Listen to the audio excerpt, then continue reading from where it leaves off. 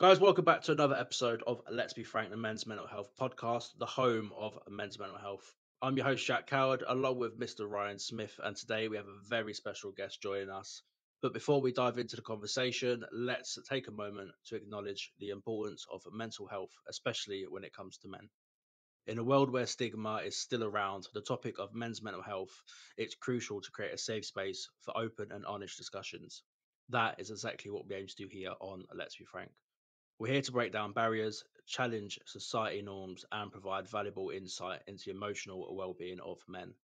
So today, then, myself and Ryan are delighted to introduce our guest, Wendy Hodkingson. Wendy is a suicide prevention facilitator for the Derby and Derbyshire Suicide Prevention Program. With her expertise and dedication, Wendy has been working tirelessly to raise awareness, support individuals in crisis, and prevent suicide in our local communities. Wendy, welcome. How are you? First of all, it's an honor to have you back and on the show. How are you? I'm really good at the moment, thank you very much. I had a brilliant week. Been down to London and bagged myself a little award. And yeah, it's been a great week. Great sort of for Derbyshire Community Health Service and the wider Derbyshire system. Shows that we're sort of on the right track with mental health and suicide prevention. It's incredible, and we will be diving into that straight away. And but before we jump into that, and before we jump into a series of questions that myself and Ryan have got with for you, even, and to talk about the award, something we always do on the show is to check in with the one and only Mr. Ryan Smith, old buddy, old chum, old pal. Do you How know are you what? doing, mate? I'm in my cupboard, mate. I've got a little fan next to me that I've been told I can't use because it makes a buzz noise, and we all know Jack doesn't like his editing. It's too loud, mate. It's too And loud. I'm cooking. In my I'm editing. absolutely cooking. So I've got my studio light above me, and no. But other than that, I've filled up on a all-you-can-eat Chinese today. Not that you can tell, with my slimness and everything. But do you know what? I'm all good. I'm all good. It's great to hear, mate. It's great to hear. And I don't know what the weather's been like for you, but here it's been like 31 degrees. You know I'm no good in the heat. That is one of my big triggers. So today, with all the kids here, more than one dog, because we're now dog sitting for the other half, well, my mum-in-law pretty much. It's been an emotional roller coaster today, mate, to say the very least. We're getting That's there. it, and it's unfortunately The sun is out still. Is And I'm it going to bed just after before this. we move on though, Wendy? Sorry, is it one of those with you, Jack? Sun's out, guns out. Is that what it is? No, mate, not No. anymore. It used to be back in the day, sun's out, guns out. But now it's like just sun's out, get in the shade because I burn. That's the kind of thing I roll with, mate. Fantastic, to be fair. But Wendy, coming back to you, I want to jump in, and your work is truly inspiring, and we appreciate the crucial role that you play in suicide prevention. Can you tell us a little bit more about the Derby and Derbyshire Suicide Prevention Program and the impact it's having at the moment on the local community?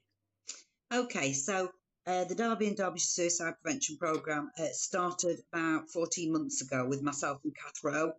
Kath takes care of the strategic side, and I'm sort of a man on the road running. And this came about because I've worked in an urgent treatment centre for about 13 years, and I was at the front desk and saw people coming in. So, we'd do a little bit of safe to wait to make sure they were safe to wait in the corridor. And I was quite astounded by the amount of men that came in with poor mental health and didn't know where to go, didn't know who to talk to. And it kind of got me a bit wound up, really, because there was no proper pathway. And I mean, that's not criticising any of the services or anything like that. It's just that the overwhelming amount of people that are going through mental health problems. And so at the time I was a staff governor, so had access to like the exec team. And so our medical director then, who was Rick Meredith, and I sat at the Whitworth and said, right, we need to do something. And at that time, my nephew's best friend had ended his life, and I saw kind of the devastation in the community, and we've had quite one or two in the Matlock area in particular, and it made me think we need to do more. So I went to see them and said, look, can we start doing a bit of an initiative in Derbyshire Community Health Service? And that put me in touch with James Cregan from Derby and Derbyshire Suicide Prevention Forum. And so between us, sort of, we've got this role going now where I work within Derbyshire Community Health Service, but I also am part of the Derby and Derbyshire Mental Health and Suicide Prevention team. So it's a really joined up role. And the latest thing we've been doing, which I'm absolutely thrilled about, is we've been going into Derby College to the students, construction and farming. Now, what are they? Mainly men. I mean, obviously, we don't have to be sexist here because there are young ladies who want to go into farming and construction and everything. And we've done, I would say, about 300 students in the last month. I've never been in a classroom before and been like a proper please miss teacher. So it was a new one for me as well. And I was shocked that they had no idea of how they could get help. So as well as my presentation, which revolves around spotting the signs, where you can go, some data, because I always think statistics really smack hard. So if you tell a group of young men that 6,000 people a year die by suicide, and that the highest percentage is males, then it kind of makes them sit up and listen. And so by the end of the couple of weeks, I did Broomfield College and also the Hudson Building. And so, we reached so many people, it was untrue. And then we had like an information desk in their heart space so that they could go in the lunch breaks, pick up some leaflets, because people are still a bit frightened about being seen to ask for help. There is still quite a bit of stigma attached, and guys like yourselves and people like Bottled Up Blokes and Mental and all those other people that are working on starting to smash that stigma. And I did actually go and have a very, very lovely evening with the Bottled Up Blokes in South Normanton. And one of the sort of questions I asked is, does anybody in the room have any suicidal thoughts? And what made me feel so good was they actually put the hands up. And for me, that's amazing that they've got that confidence to do that. I mean, I've attended a fair few of the bub meetings, and I know Tim quite well. He's a friend of the show. I mean, they're no longer doing podcasts, but we're becoming their voice for the podcast and stuff. So it kind of works and marries up, and we're really fortunate to have that relationship there. And I was, I had my own reasons why I couldn't be there, but something that's really good about the message that they bring across. Do you know what? This is a circle for you guys. This is, if you want to put your hand up and say, do you know what? I'm not feeling great today. I feel like I don't want to be here. That's fine. There's no judgment. And that's the whole ethos behind it. And that's kind of our message as well. Don't be scared of the word suicide. Now, something that I kind of, I do want to kind of touch on, and you kind of mentioned it a little bit. Then about sort of signs and things like that. Now, as a facilitator, I'll rephrase that as a suicide prevention facilitator, not a suicide. No, and we have got to laugh about these things, but as a suicide sort of prevention facilitator, what's sort of the signs that what you would say to people? These are what you need to be looking out for. Is there any sort of key indicators or anything? Yeah, well, we start off with like looking for changes in behaviour, spotting those signs. Somebody might be normally a really buzzy, happy kind of guy or girl, and suddenly you realise they're starting to withdraw a bit, not answering the text messages. We've all got those friends on WhatsApp, that get messages every day, and you realise they're not actually replying, or withdrawing from social events. Somebody who might like going bowling or swimming or whatever, and it's like, no, I can't be bothered. And things like, I'd be better off not here. If you sort of hear those little flag words, I'd better not, it'd be better for everybody if I wasn't around. And generally, being different. Yeah. Using drugs and alcohol, huge one at the moment. Gambling, another huge one at the moment. And so just, being aware, and also not being afraid to actually ask your mate, are you okay today? Yeah. I mean, something for me, and this is talking from sort of personal experience. I mean, I went through a phase where I was down to the point where I didn't want to get out of bed. And then one day I kind of perked up a little bit, not because I was feeling better, but because I kind of accepted the way I was feeling. But I wanted that to, kind of end. Leading up to somebody maybe taking their life, as dark as it sounds, and we do have to be frank about it. Would they go for? Are there cases, and is it common for somebody to go through sort of really dark depression where they don't want to do anything, to all of a sudden a few days before getting lots of energy and being a bit more cheery because they're kind of accepting it? And when I say, I've said it to a few people and they go, no, that's not the case. What's your kind of experience with that? Well, I do know of several people who, in the period leading up to suicide, that have put things right, so to speak, left, been more affectionate with family, done lots of, little things that they wouldn't normally do, and post-it notes on the fridge and all that. So I have a friend who lost somebody at Beachhead in Sussex, and she'd been perfectly, fine for a few days before, and nobody had any idea.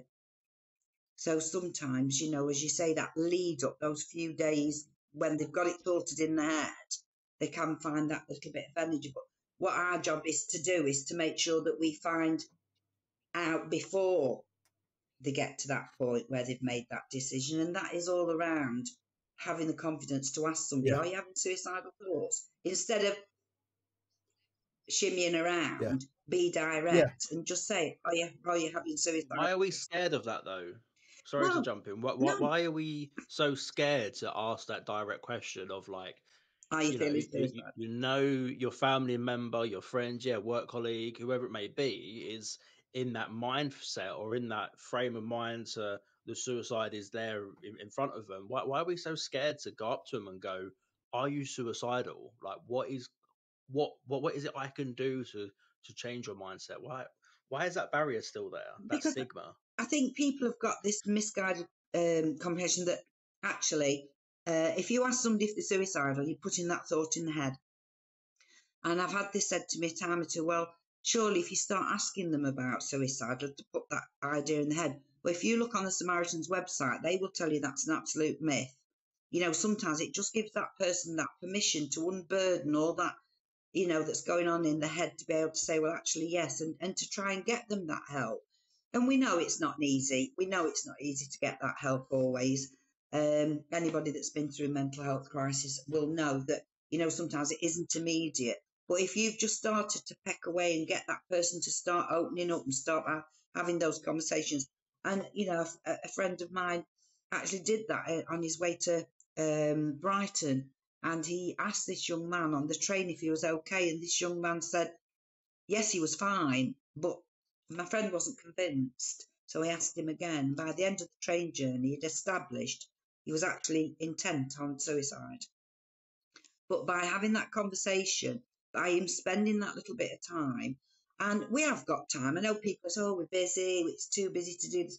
But you surely should never be busy. And getting back to Jack, it is the stigma. It is because when I was younger as well, you definitely, nobody talked about mental health. Nobody talked about suicide because it was considered a crime. And that's why it used to be commit suicide, whereas now it's not. Because what we're saying is it isn't actually a crime to end your life. So if you're a criminal and you burgle and you rob, but if you end your life by suicide, you're not a criminal. But back in the day, it was. And people didn't want to tell the family that so-and-so had ended their life. It was, he'd gone away, or, he'd had a heart attack. And this is still where, where people, I've seen conversations on Twitter. I'm quite proficient on Twitter. I'm always putting stuff out on Twitter, and we like it on Facebook, the way we'll talk about it quite openly. And there was something that I seen which kind of drove me nuts, and it was a famous footballer talking about his mental health and how he felt suicide and how the stigma's still there, and the amount of comments that were, there's no stigma anymore, it's out there, and that's why it's a stigma, because you're associating that word stigma, as a sort of, that it doesn't exist type thing already. That's putting up a barrier, and it's like, if you, like you've just said, putting the words like commit in there, and it kind of just changes the context. And like you say, it was a criminal record. If somebody, you know, it was classed as a criminal, you know, a criminal act if you did that. No, and you couldn't be And buried. that's You right. couldn't be And buried in consecrated it's the ground. same as, you know, mental health. And this is draconian sort of ways of thinking. Absolutely. And it's still prevalent today because of things that happened 20 years ago. Yes, we talk about it more, but today we had a young lad message us in on Facebook, and it was, I'm not going to mention his name or his age or something, but he was No. early 20s. And he just put in about, you know, he's worried about the alpha male, he's worried about this, and he's worried about that. And this is the problem still today. Men are still being told, you know, that they can't do this, and it's taking things like what we're trying to do. And you know, I work with DCC, so I know what your organization you do and things, and you know, with Luke, with Joe, and how all the fields cross over, and it's absolutely amazing. But it's taking projects like ours, projects like yours, to break down them walls. And how important are, you know, things like our show to getting people like yourself on? How important do you think it is to spread that education across? Oh, massive. I think, you know, if you can get people listening in and understanding. And I mean, before the show, I jotted some things down, you know, just about where we're coming from with this. And like comments like, man up, don't be a wuss. Oh, you're a mamby-pamby twit. You know, oh, because you help your wife in the house, or, you know, you're under the thumb. And I mean, when I was younger, men didn't change nappies, they didn't go to the supermarket, they didn't.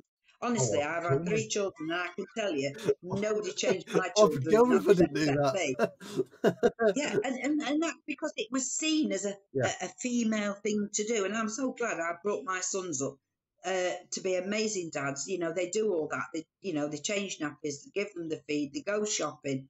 But when I was younger, you'd literally be called a wuss or under the Yeah. thumb. And that's why things like what you're doing, what Bob's doing, and Mentella doing are giving men that freedom to be able to be like women have been all these years. I think on that it's a case of finding the difference between banter and actual name saying. So again, in the army, we always used to use that under the thumb. You're whipped. You know, we use that all the time, and for us, it was very much a banter way of talking, saying, "Are you going to come out the lads' night for something to eat? Are you going to come for a quick drink? Oh no, I've got to go home and look after sort the missus out, blah blah. Oh, you're under the thumb," and it was seen as banter.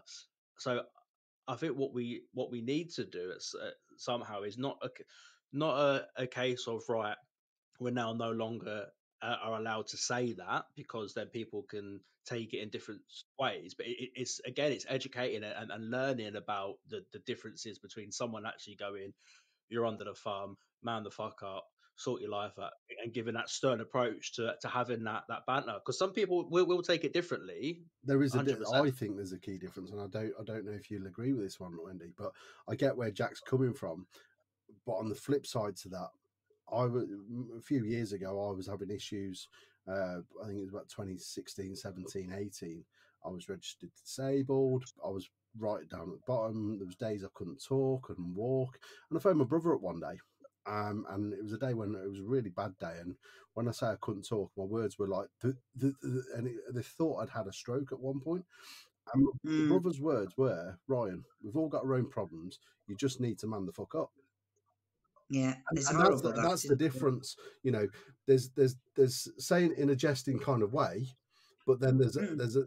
but where do you cross the line? That's I don't know. It's a real It's tough always one. going to be it is hard, isn't it? Because it's always going to be a personal perception of that.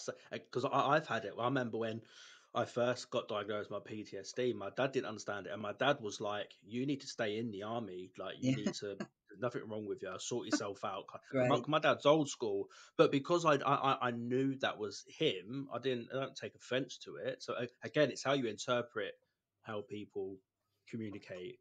But it's got to be a way. Obviously, we're talking about the misconceptions and the stigma Mm. and that. So, how can we break down these barriers and encourage? men and women for now on the suicides front to open up the dialogue? I think we just have to keep doing what we're doing. I think, like I say, guys like yourself, the program we're doing as well, which is like reaching out to other organisations and other companies and other NHS trusts, getting at the grassroots, getting them when they first get to work there, embedding suicide prevention like you do manual handling, like you do infection control. When we all do that when we first join the trust, and we've got such a great backing from the top in DCHS to get that embedded. And also, these conversations that we're having with people in colleges, universities. Once we've done the NHS Trust and the organisation, we're going to go to bigger organisations, things like Rolls-Royce, hopefully, all those that employ a lot of people, and just explain, it's not wrong to talk about your mental health. Do you think though, do you think we should be starting earlier than that? Well, I mean, if you know me well enough by now, you'll know that, I think secondary school, from 11 years onwards, I'm not quite so sure around very small children. The only thing is, I think, if somebody ends their life by suicide, how do you tell that child? Yeah, I think I mean, I totally agree. Talking sort of high school around the cases of suicide, but again, I think teaching kids younger about awareness of mental health, not suicide as such, but awareness of mental health, and it's okay to feel like this, and it's okay to be down one day, you might be up the next day, and that's totally fine, but being aware of it, so when they get to high school, and then you can talk about the suicide awareness and the prevention, and then by the time they get into the workforces, it's already second nature to them. Be embedded. Yeah, absolutely. I think we just need to make sure that it's second nature for everybody. Yeah. And, you listen to people like the Three Dads Walking. Yeah, if you listen to them, how they no idea, it was like such a shock, and how they've campaigned tirelessly this year, going to Parliament, getting it on the school curriculum. Yeah. And I know a lot of people don't agree, but I do. I think, yeah, get it on there. Yeah. The thing is, though, if you can teach, sex education at such a young age, and there is people out there now in their early teens who are falling pregnant, which is ridiculously stupid in my eyes, but that's just my own personal opinion. That there should be at early primary school, there should be teaching the kids about the different disabilities as such. So what is autism? What is deaf, and that, do you know what I mean? So because that's when it starts, all the very early bullying, because again they're confused, don't understand, and then as they come to the end of the primary school, right, this is mental health, here's an overview of mental health. So again, as you say, once you go into high school, you should then be taught this is mental health, this is suicide, this is anxiety, depression, PTSD, whatever you want, all of it, so they can then ask the questions to their friends. They might spot it in their dad, in their mum. Yeah. And then it's not be afraid to talk about. We don't expect any. We don't. It's not there for them to be professionals in it. It's just for you to have an awareness. I think you were just about to ask them, weren't you, Wendy? About where do you think we're going wrong? Is it, or what do you think? Well, no. What I was going to say is, why do you think the mental state of children is so bad? And it is. And again, it's like, they're not safe, are they, from bullying? No, that's my argument. They're coming home from school. And you see, when I was a young girl, before they sliced Ovis and all that, we always have a joke about in our family. But when I was a young girl, my mum fetched me from school. We had our tea, and Dad came in from work. We all had a conversation. If you would get a bit of bullying at school, which we've all had, I mean, I had a girl at school who positively hated me, and she was always giving me a bit of a slap. But when I got home, I hadn't got it at home. But now, with the internet and with tablets and phones and everything else, and there's not a lot of parental control all the time either. And that's what we've got to do, is educate parents. Don't leave your child on a tablet, browsing it, watching films that they shouldn't do. Get some parental control going. So keep your children safe. We've got a young son now, but something we bought a while back. We've not got a massive house. We bought a table that fits in the lounge. So as he develops and grows, something that I'm adamant on doing is having a sit down a couple of times a week and having a family meal together. Because Absolutely. Yeah, good luck when that comes, mate. Good luck when that comes. I've tried it, mate. It ain't happening, bro. Good luck with that. With one, you might be all right, mate. With my horde of an army, it is but I'm not going to have any more. That's the beauty of it. Yeah, I know, you're lucky. So, do you talk to your children about the mental health then? Do you actually talk to your own children about mental health and what it means? I can't at the moment, Wendy. No. Are they babies? 6 weeks. 6 weeks. 6 weeks. Oh, you haven't done them all? So I've got a lot. So I've by the got sound of it. 5 in total. So I've got 2 stepkids and I've got 3 of my own. My oldest is 8, so and he's on the spectrum he's on the spectrum for autism. But he definitely got ADHD. And again, it's such a long period to get him kind of diagnosed. So I'll speak to him because he's in that stage now where he's got a lot more understanding. So when they hit that 7, 8-year-old age, that's the perfect time to go, listen, this is the world. So today I took him home today and he was like, I hate school. I was like, well, why do you hate school? He was like, I'm being bullied. I was like, okay, so tell me why you're and it's hard for him because he doesn't know how to explain his emotions. His emotions is just rage. Like he'll smash up his room and that's just how he shows his emotions. It's really frustrating. But I got him to talk, and it was a case of like there was some kids at school that were telling him to like shut the F up. And to him, that he was, I'm being bullied. It was like trying to explain to him, well, actually, in that situation, all you do is you just walk away to the other side of the field. Go and speak to a teacher, go and speak to this. And the one thing we've had to do because of his anger is try and explain to him, listen, you're allowed to have these emotions, you're allowed to have these outbursts, but it's how we then control these outbursts. Do you know what I mean? You can't go just because you're sad because something's not worked on a game, or you're angry because there isn't a particular food on the table that you want, just little things that he picks up on. It's like, well, this is what happens in your head when all this kind of happens, and I kind of explain to him how like the chemical imbalance works and kind of why he has his mood swings. And it's like, right, now you understand that a little bit. Here's how you control it. So, instead of hitting your mum, instead of trashing your room, this is going to be your anger pillow. So if you get angry, you're allowed to hit the pillow. That's the only thing you're allowed to hit is the pillow.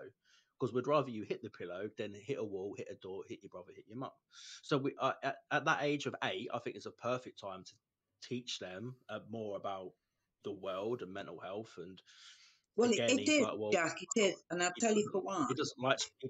I'll tell you for why, because I don't know if you have seen any of the Papyrus's videos. So in my presentations, I use a lot of the Papyrus videos because they're so good. You've got your sinking feeling, which shows how, you can get left out and you feel on your own.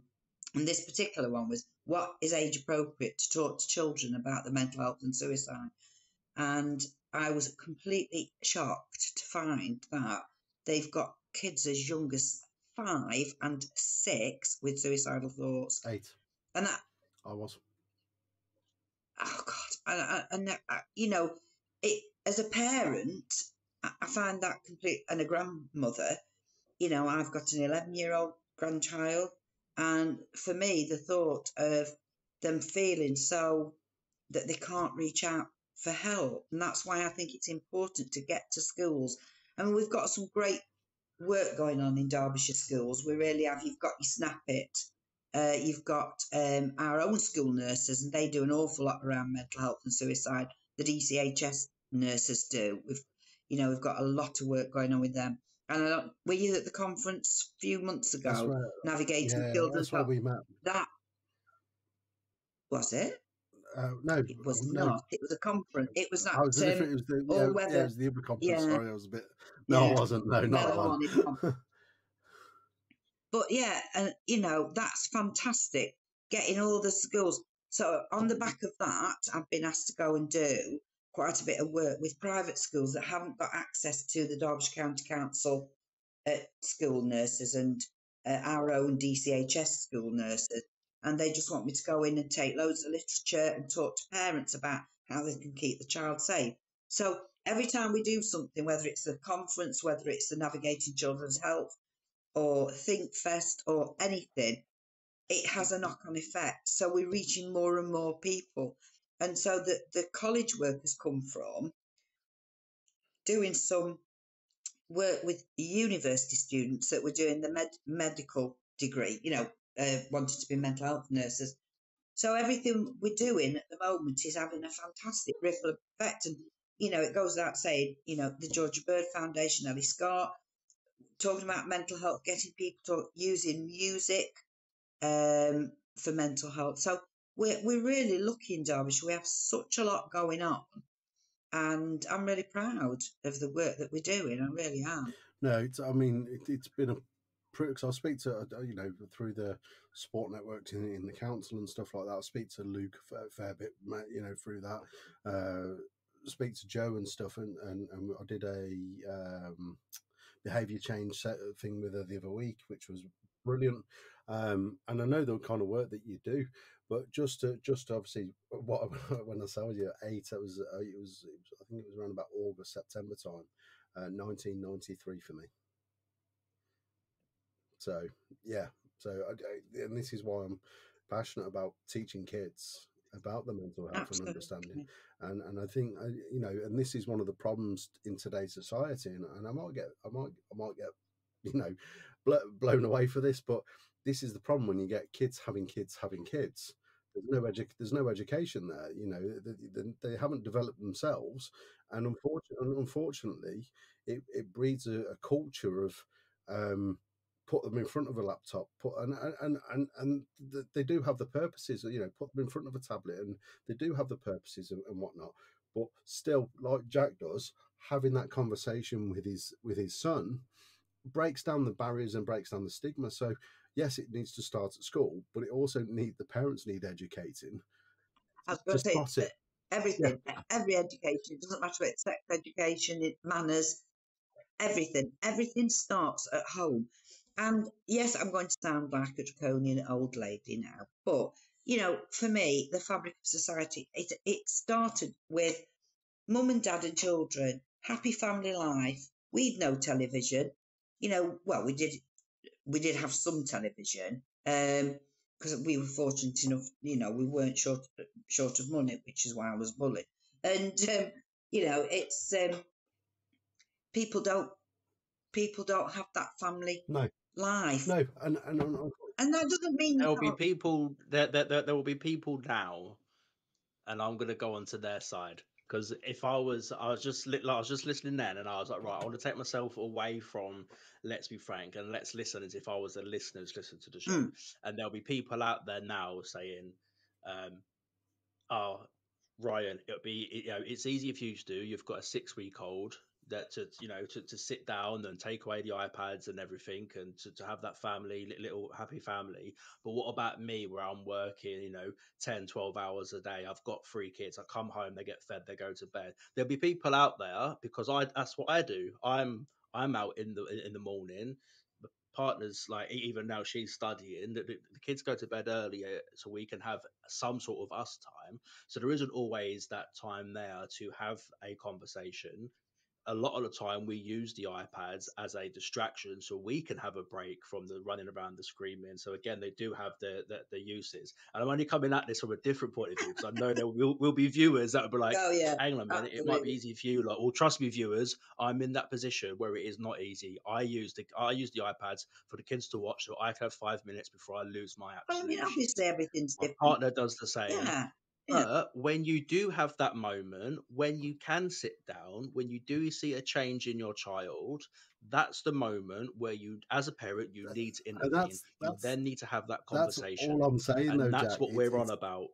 That's exactly what. No, and again, that's what I knew you was saying, but I wanted to put it from absolutely, a perspective from me, where it actually, I use your iPad all the bloody time. I'll get home at like 5:30, 6 o'clock recently. Jack, listen. We'll put the kids in bed 6:30, and we'll have an hour, me and Yaz, and then we'll go to bed early, because we're fucked, because it's a long days. But again, when you see the changes, then you talk, oh no, we're all, there was no bad from it. It was a case of just, I mean, my children's, they all work. I mean, my son and his wife, they both work, and the children go to nursery, but Yeah, it's about setting those boundaries, isn't it? I'm not talking that they shouldn't have iPads or they can't look at the phones. What I'm saying is it's about setting It's boundaries. about a You are balance allowed that what? works for your family. It's Balance. a balance that Well, works for yeah, your It is family. absolutely. boundaries and balance, because Yeah. there's kids out here that we'll see that are out here 10 after 10, 11 o'clock at night, biking And up the then, street, shouting their heads off. They're the ones that yeah, need but to and be this is, reined in, because yeah, they're the ones that are going to be the go to school troublemakers in the next day, future and they're have the issue tired. and having kids at 12 years They go old. to school the next day, they're tired, they get frustrated, and again, it creates that culture of where, and this is what I'm saying. It's about finding that balance and about our education. And I think, you know, for that sort of, from the very sort of extreme end of the conversation to suicide, to starting at home, it's all around one message: having a conversation and being comfortable, Having a being conversation. comfortable to say, Mum, I'm not okay today. Dad, I'm not okay today. Well, okay. No, and I like to think my Yeah. kids felt like that. That, you know, I was always open for them if they wanted to talk about anything like that. Anything around the That's mental a health. simple thing of cards. That's another thing we do here is cards. We've bought them off Amazon and they've got all the moods on. Like I'm happy, I'm sad, I'm good, I'm hungry, I'm tired. And we use them, especially with Alfie. He just turned 3 yesterday, but even at nursery, he's having slight issues that you can see is slightly different, but he's okay. So at nursery at 3 years old, they use these cards and they say to him, Alfie, how do you feel? And he'll go, I'm angry. And they're like, okay, why are you angry? I want that toy. And it's teaching him to understand his emotions better. And it works brilliant. So we've brought him into the house. So if he's running around trying to hit me, it's like, how do you feel? And he'll be like, I'm tired. Okay, well, let's just sit Have down a for a nap. minute and But and it's whatnot. finding a And way, that's and you found wow. that balance that works for you. Yeah. Oh, Yeah, and I was but there's a just lot of gonna. people that won't try to Yeah. find a balance. They'll just use excuses, and then that's when the drama happens. But Wendy, I want to come on to another question for you, because there's going to be a lot of people out there who are going to feel either unsure or hesitant about reaching out to someone that they believe is at risk of suicide. What advice would you give to individuals who want to help but are kind of unsure on how to approach that situation, or even what to say? Well, I think the main thing is to establish I am having suicidal thoughts. Is there anything I can do to help today? And having information at hand to know where to send. We've got fabulous, like the 0800 number, and you can ring that if you're worried about somebody. Same with the NSPA cards, National Suicide Prevention Alliance cards, and not everybody walks around with them, but there's so much available online today. And it is to just give them that time to talk through what's happening. And sometimes it can be actually something like they've got into debt, or they're doing drugs, or they've got a drink problem, or a relationship problem. So if you get to the root cause, and you can say, well, I could help you with that. Find out the nearest support group. It's all about connecting people with other people and not being afraid to have those conversations. And if we can get people to feel confident to have those conversations, we're halfway there, really. I mean, Ryan, if somebody had have asked you, would you have appreciated it? First or the second time? Second. So so later down, and it's like a, you know, I screamed for help, and my wife recognised it. I was very fortunate. I've not, you know, my wife is being very good. You know, she made me go to the doctors to get that help, to the point, but you know, the way I look at that saved my life. But she was aware of it, and she wasn't scared to ask that question. And ultimately, for me, it is about, don't be scared of the word suicide, because Well, this is it's a why, word. we've got that all over the county now. Yeah. You know, if you're having suicidal thoughts, posters with suicide on it, so that people, those let's chat benches, they're fantastic for people that, are lonely. And loneliness is another thing. Some people get isolated, and we found this with some of the work. It's people who are isolated that don't know anybody. And let's face it, there's a lot of people coming into the country, there's a lot of people that don't know anyone, speak a different language or whatever, that are overwhelmed. And it's just being kind as well. Just be kind to people. Don't be, judgmental, whatever it is that they're going through. Don't be judgmental. How do we how do we approach them, those people that don't want to be spoken to?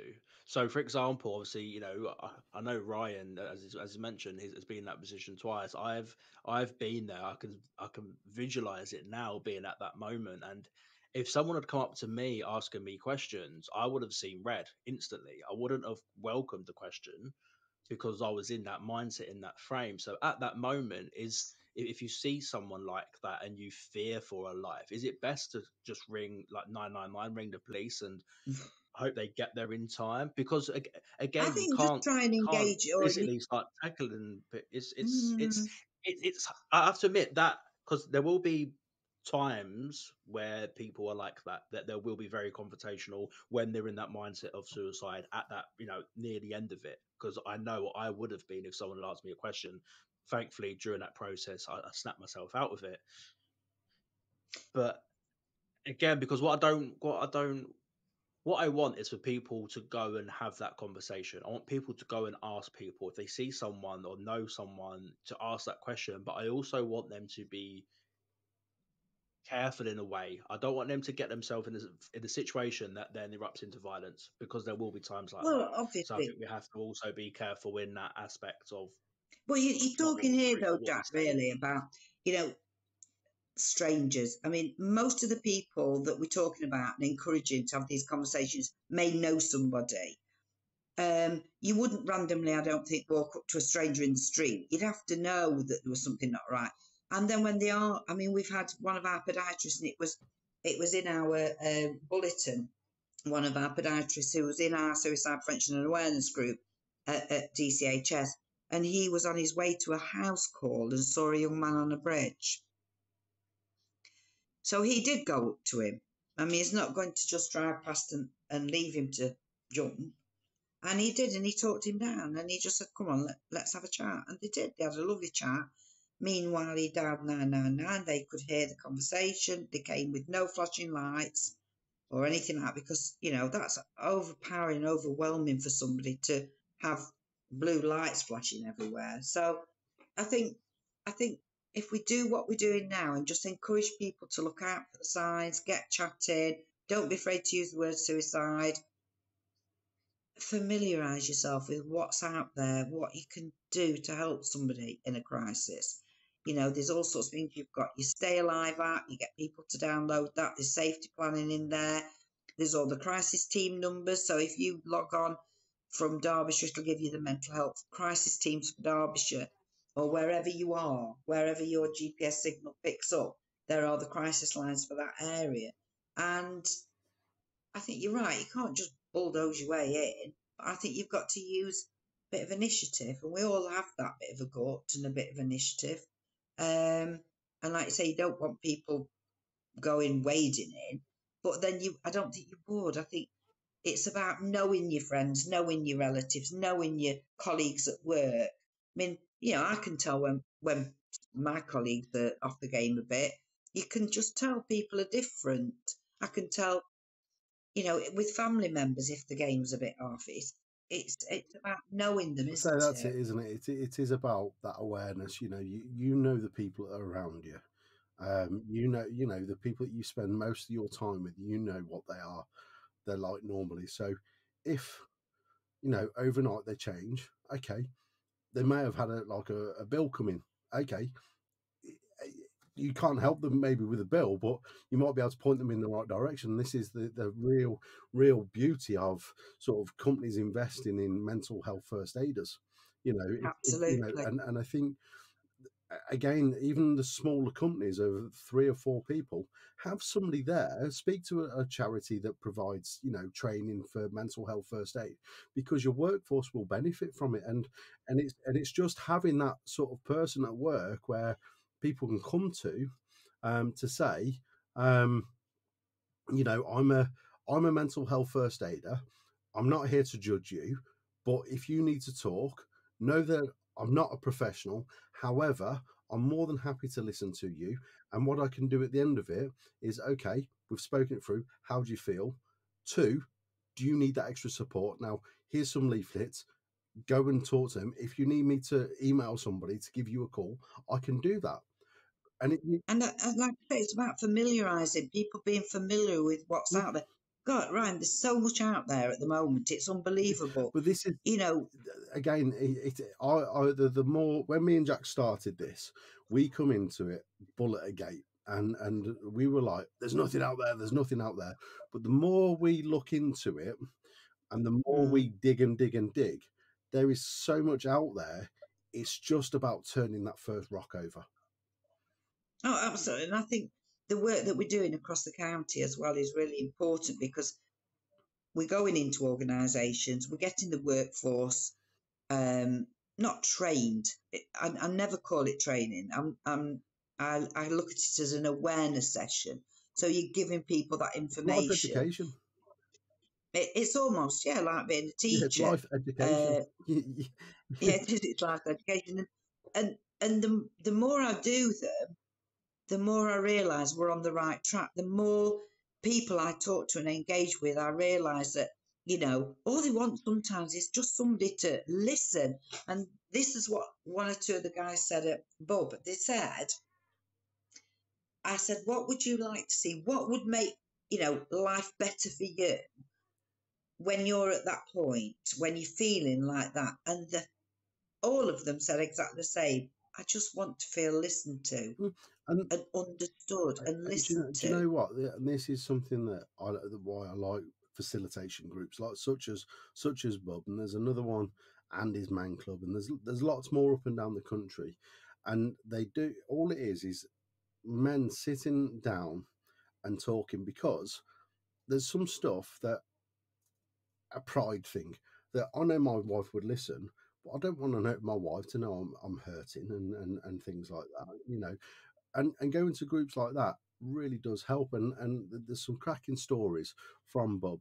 But obviously, you know, what's said there is said there, and it doesn't go anywhere. Well, absolutely. What's said in group is confidential, and and it's also, you know, and that's the way it should be. But just know, anybody's listening to this, is if you go to these clubs, but things like Bottled Up Blokes, Andy's Man Club, and all the others out there, Men's Shed, another good one. anything like that, you know. There's our Facebook group. We're in the process of launching a dad's Facebook group as well. You know, and we are very, very strict that we will only allow posts that bring value. You know, and that's not that's not saying we don't want somebody to post, oh, he's a lucky frog, it will make you feel better type thing. But what we're saying is, if you there's a video that you found that's helped you, post it in. If there's a conversation that you want to start, post it in. If you're feeling in a bad way, post it in. You know, you know. But we've had a few sales posts and we've shut them down straight away. We have to authorize them anyway. But like I say, if it's going to bring something, whether it's going to benefit you personally or somebody in the group, do you know what? That's what these things are there for. Yeah, and this is one of the reasons why kind of we're going into agricultural shows. Last year, we did Why Not Festival. Yeah. Huge reach there. You know, lots of young people struggling with the mental health. And they came up and talked to us, and they talked about how they felt, and, you know, said it was great what we were doing, and come over in the morning and had a natter with us. In particular for me, the rural country shows like Ashover Show, Langwith Show, because we know that farmers struggle with the mental health, and they're not likely to say so. But by having a stall, and, you know, Joe and myself and one or two of the others who did Ashover Show said we were absolutely thrilled, because we went out with our little bum bags full of little resources, and at first it's like, no, I don't want one of them. And I said, oh, right, so, you know, you never feel a bit pissed off, or, you know, you never feel a bit fed up. And they're like, well, you know, it's wrong at the minute with struggling with the farming. And well, I said, yeah, but this is exactly what you need. You need to know what's out there. And then we went into one of the tractor, you know, they go there with the big tractors and do corporate wine and tea and all that sort of thing. And we just left loads of leaflets in there. And, you know, the organisers said, what fantastic, it was fantastic. So they were having conversations that they probably wouldn't have had before, you know, up in the moors on their own with nobody else around. So, yeah, I think it's really good that we're reaching out, and festivals and things and pride events. We're doing Pride this year, Chesterfield and Derby again. So I'm looking forward to that, because again, we know that people, in that LGBTQ plus group struggle with the mental health, because there's still a lot of There's stigma. so much. There's so much going on generally in the world, in people's own worlds, and throughout the different cultures, race, sex, everything else. So there is so much going on. There'll be so many people struggling, and so many people will struggle to find that someone to speak at, who will listen to them, who will have that conversation. And I'm hopeful tonight that there'll be a lot of people that will listen to this podcast and will take solidarity in having the ability to then open up that conversation with friends, family, loved ones, whoever it may be, professionals. Everyone's there to listen. So I just want to say a massive thank you to yourself, Wendy, for taking the time out this evening to come on and have a conversation with us, I love chatting with you talking to us guys. about suicide preventions.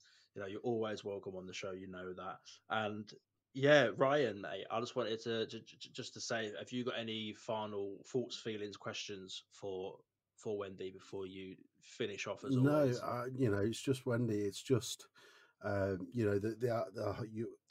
that you're about and what you try and push forward is absolutely second to none. And as somebody that's walked that path not once but several times and battled my own mental health, and I know Jack, has done this himself. I just want to say thank you for that. Again, here we go. Here we go. That I'm off at least once an so episode. At no, least one. no, it does. It does. No, That's all he does. at Every least once an episode. Yeah, episode. Every well, good, episode. good. I'm glad to see it. But And for me, it's Listen, fantastic. Ryan, mate, you got release some emotions. We're men who are allowed to cry, right? Little man's in the background crying. Gotta go do your daddy duties, mate. But no, it's just what it's about. Last week with doing the whole TV thing, we got emotional. I think that's the first time I'd actually cried on it. So we're yeah, allowed to, man. Oh, I do. I do all Everyone the embrace but it. time. I do honestly, all the time I when I speak to I people. just want to say, thank you for raising that awareness. It really is appreciated. As a podcast, we have that mission. We've got a global platform now. We're privileged in that sense. But if there's anything that we can kind of help with, work on, keep us in mind, because we're always on about driving our message forward for more men to speak up. So That's brilliant. And do you know what? When I was on the stage on Wednesday and they shouted me up for this award, I cried from the yeah, table right up to the thing. And you were supposed to sum up how you felt in 3 words. And I thought, how the actual can you sum it up? So have you got anything to say in 3 words? And I shouted as loud as I could, suicide is preventable. And everybody cheered. It was brilliant. absolutely. So again, Jack, thanks for being here, mate. It's appreciated. Wendy, you've been awesome. Always a Guys, pleasure. Thank sorry about the technical issues tonight. If you were expecting this on YouTube, God. I have recorded tonight, so we're all good on that sense. All 3 of us have recorded, so this will be going out as a podcast, and you will hear it. So, guys, thank yous and apologies for those that wanted it on YouTube. We will look at a different hosting platform for that in the future. Wendy, you're welcome on anytime. We are, but guys, from myself, from Jack, and from our amazing guest Wendy, stand up, speak out, and use your voice.